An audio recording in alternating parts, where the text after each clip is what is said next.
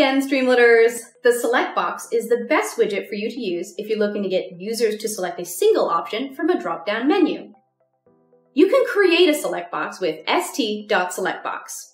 It has two required arguments, the label and the options.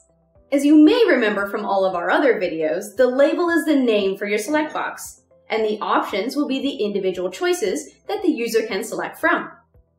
The options can be a list, tuple, numpy array, or a pandas data frame or series. For this select box, I will use the contract_options list. Notice that the variable contract selected returns a string from the first option of our contract options list. And just like all our other widgets, you can use this output to dynamically change what is on the screen with if statements. Let's do another example where we use a numpy array for the options. This time, I have a 3x3 array of numbers that I will pass as the options parameter. I will also add the optional argument index to change the default selected option.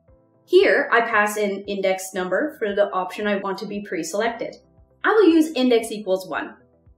In this case, the variable array selection returns another numpy array. And because the array has multiple rows, the options for your user can select from is the entire row. If you want the options to be each individual number from your array, you will need to change the shape of it into a single row or column of numbers. Ta-da! It's just that easy. Happy streamliting!